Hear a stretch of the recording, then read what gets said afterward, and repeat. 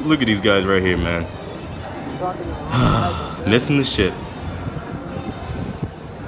That's crazy.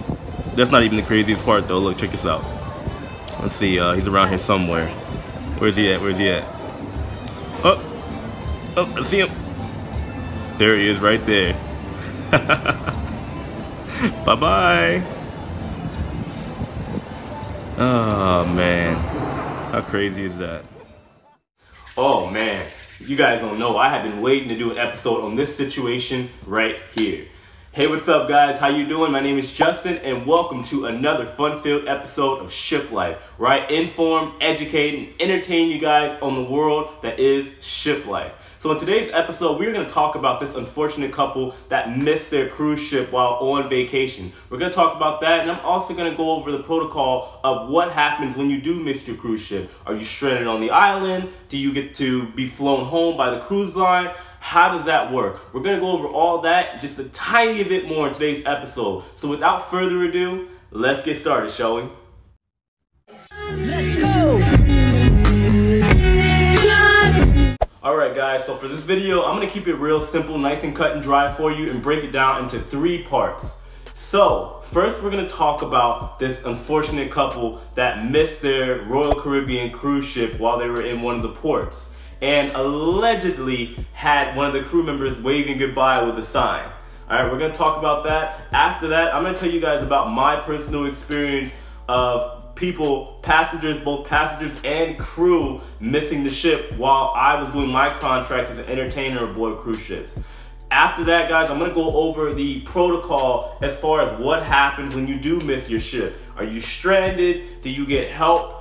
What's the protocol? What happens as far as you getting back home? I'm going to go over all that, so we're going to go ahead and get right into it. So make sure you guys stick around for the entire video. Now, first, let's talk about this couple, all right? Guys, I can't stress this enough. If you guys miss your ship, you are straight up, you're not very smart. Honestly, you're a pretty idiotic person if you miss the ship. I don't mean to be a bad guy, I don't mean to be rude, but I'm just being honest with you guys. You're an idiot if you miss the ship, because you have plenty of time to schedule whatever it is you need to schedule, do whatever it is you need to do. Now, this couple, they're probably one of the couples which happens to be very common. You're probably one of the groups of people that decide to leave and get off the ship finally at like 5:30 p.m. when the ship leaves at 8 p.m. They think the world seems to run around them, which is not the case. But another common misconception I seem to get a lot, I mentioned this in my video that I did about 2 weeks ago. I know a lot of people are speculating that they missed, apparently, they missed or had trouble with an excursion that they were on. And here's the thing about excursions, guys. I mentioned this in my video. You can get cheaper excursions by getting off the ship and talking to the locals. But a lot of people, they book on the ship. They book with the cruise line.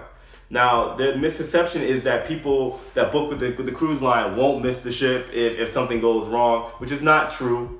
And they'll apparently miss the ship if they book with the locals because they're not covered or insured or protected by the cruise line. That's not true, guys. I just want to jump on that real quick just so you guys know. I can almost guarantee you that there is a 100% chance that it was just negligence. They didn't have trouble with an excursion. Now, what ended up happening is apparently there was some guy with a giant sign waving to them bye. Now, they were on a ship, a Royal Caribbean ship called Symphony of the Seas, or sorry, that was Freedom of the Seas that they were on, that was waving goodbye to them. Now, that's what the rumor is, that's what's happening right now, but a lot of people are saying that it was their sister ship that they were waving to with the giant hand, Anthem of the Seas, which is probably a little bit more likely, but nobody can say for sure. Honestly, I have friends that are currently working on both ships. I'm a dancer, so a lot of my friends are dancers as well, and being out of Florida, I have a lot of friends that typically work on cruise ships. They don't know what the facts either as of yet, but it is a funny joke going around. It's a pretty big deal, but it's also very, very funny. So yeah, that's what's happening with this couple. There's no way, shape, or form that they are idiots. They just happened to miss the ship, and it was probably just negligence on their end. Now, we're gonna go ahead and jump on what I've experienced while working on the cruise ship as an entertainer. So during my contract as a crew member on cruise ships, I've seen this happen on 3 separate occasions.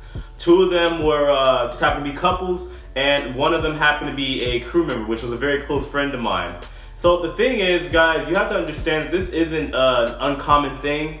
It does happen quite frequently. I believe Royal Caribbean alone, even with this particular situation, I believe they reported that it's already happened, I think like 10 different times on 10 different occasions with this cruise line. And you can't even imagine what's happening worldwide with the hundreds of cruise ships that are floating around out there. It's a very common thing, but you're still not very smart if you let this happen. Now, the thing is, guys, with this situation, the cruise lines will not wait for you. I know a lot of people, again, they think the world seems to revolve around them, which is not true. So these couples, you know, they got left behind, which I'm going to explain in a minute what ended up happening to them. I saw it firsthand as we were leaving. It was honestly pretty funny. And again, it's your fault if it happens. There is no ifs, ands, or buts about it. It's just pure negligence. Now, these couples got left behind. My friend in particular, for example, we just happened to be in Port Canaveral. She's a dancer for the ship. And, you know, we knew each other pretty well. I've known her a couple years, even prior to working on the ship. I know a lot of people that work on these cruise lines just because I'm a dancer, again, from Florida. It's a very common thing. But what happened was she went to go visit her family out in Port Canaveral, lost track of time, and got into some traffic, and she ended up missing the ship. The ship was headed to, I believe we were headed to, from Port Canaveral to the Bahamas. We were headed to Nassau. And thankfully for her, we didn't have any shows. But she just happened to have to buy her plane ticket. Out of her own pocket, she paid for a plane ticket to meet us in the Bahamas before her next show. So she got lucky there. But again, guys, the ship won't wait for you. You gotta understand, the cruise lines have to pay for this dock time that they're at these ports. And I believe it can get pretty pricey. I think somebody told me that it's like $10,000 per late minute that you're in dock. All right, so obviously it doesn't matter if it's 1 or 5 people. The ship is not trying to pay that money. They're trying to make a profit, so they're obviously not gonna wait. So either you're gonna have to figure out your own way, which I'll explain in a minute how that goes down, or shoot, you better get to swimming. One of the two. So that's my personal experience with the situation, guys. Now let's get on to my final part of my video, which I'm gonna explain to you the policy and what goes down as far as getting left behind on cruise lines. Look, if you're stranded, guys, straight up, there is no help for you. You're on your own, sorry, not sorry. You know, that's just the way it is.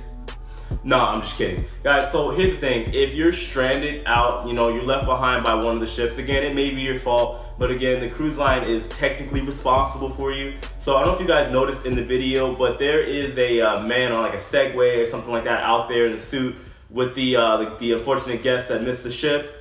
So that's a norm, guys. At every port, there is some kind of agent from the cruise line or the port that is in charge of dealing with situations such as this. It's unfortunate, but of course, guys, like I said, it isn't as uncommon as people might believe. It does happen quite often.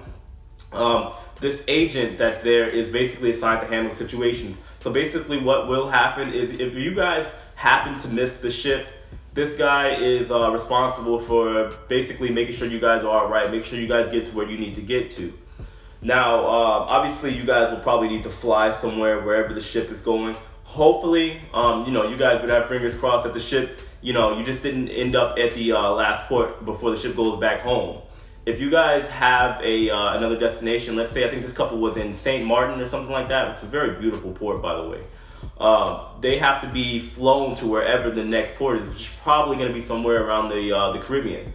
You're responsible for that airfare. You're responsible for the airfare. You're responsible for any fees that may occur while you're, you know, getting to where you need to get to.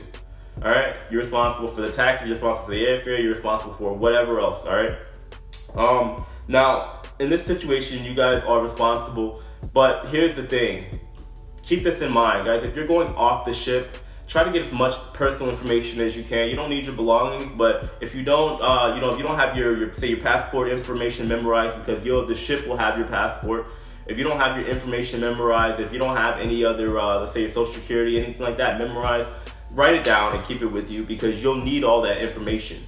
Now, typically, if you're on, let's say you're out in the Caribbean and your ship is going to another destination in the Caribbean, you typically don't need your passport. Even though it's technically like another country, you won't. But let's say in the situation where the ship is going from, let's say, Ireland over to the US, you would need your passport. If you don't have your passport, unfortunately, which you probably wouldn't in a situation like that, the embassy has to get involved, the government has to get involved, and it's a little bit more of a process. It can be completely problematic for you, and you will be responsible for all the fees. Now, the only exception to that would be if you're in somewhere, let's say like the UE, you're going from like Spain to like Finland or something like that. You're in the UE, you won't need your passport again, they'll take care of it.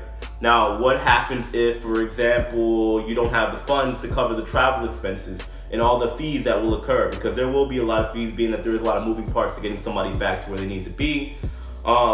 You know, the agent and whoever's involved, government, they'll you know, go ahead and front this cash, or they'll just front your airfare, they'll pay for all these expenses. But of course, you will now be indebted to the cruise line, to the agent, whoever was involved, which is an unfortunate situation. But again, a lot of people don't really plan to be left behind. It's just poor timing, guys. So anyway, that's the situation. I'm gonna go ahead and wrap this video up. I have nothing left to say about the situation, guys. At the end of the day, just don't be those people. If you're gonna, you know, go out and explore, make sure you time everything, all right? Be on time, don't miss the ship, and you'll be all right. You'll be Gucci, you'll be good. So again, I'm gonna wrap this video up, guys. If you have any questions, comments, concerns, as always, hit me up in the drop box below. What do you guys think about the situation as well? Let's talk about it below as well. If you guys want to contact me, hit me up in my Instagram. I'll leave the link, or not the link, I'll leave my my name above. Also, I'll leave my email below. If you guys found this video enjoyable and you want to see more content like this, please go ahead and hit that like button. Helps with the YouTube algorithm, and also hit that subscribe button as well. I do weekly videos, and hopefully you guys stick around. I appreciate the support, and until next week, I'll see you guys later. You take it easy.